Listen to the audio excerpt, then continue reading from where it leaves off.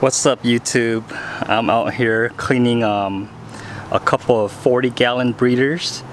I got these guys back when the good old days when we could get 40-gallon breeders for $40 at Petco.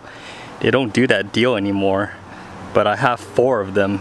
I picked up 3 at Petco, and I picked up another one on Craigslist. I met a stranger, and I picked up a 40-gallon breeder with the lid for only $30. So I had 4 because I watched Corey's video on how to stack these with the edsal racks, I guess. It fit in perfectly, but I'm thinking about putting these on a muscle rack, 2 on bottom and 2 on top, so it saves me room. It lets me stack it. So right now I'm just cleaning it out, kind of rinsing out everything, and I'm going to be using this Barkeeper's Friend. I learned it from Joey, King of DIY.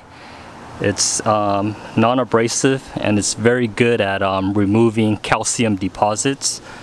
But yeah, let me get at it and I'll update you guys. Little worker here working for free. Spray inside, Christian. Okay, let Peyton do it. Spray inside the second one. Thank you.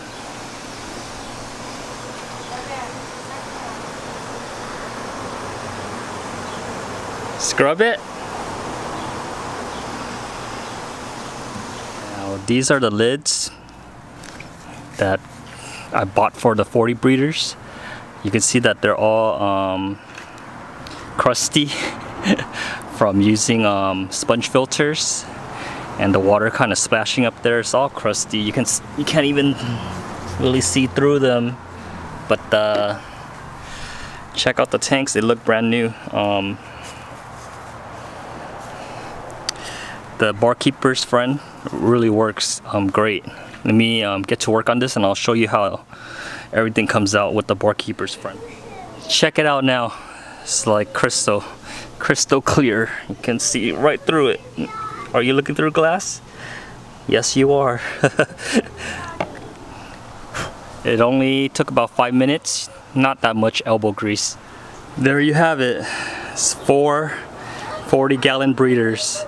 I picked up way back then, probably 2 or 3 years ago, when they were $1 per gallon at Petco, and I picked them up because I saw Aquarium Co-op stack them with the edsal racks, and I had 2 racks stacking them, and there you go. I just broke down all 4 this weekend and cleaned it up as good as new, but now I gotta wait until next weekend to drill these bad boys.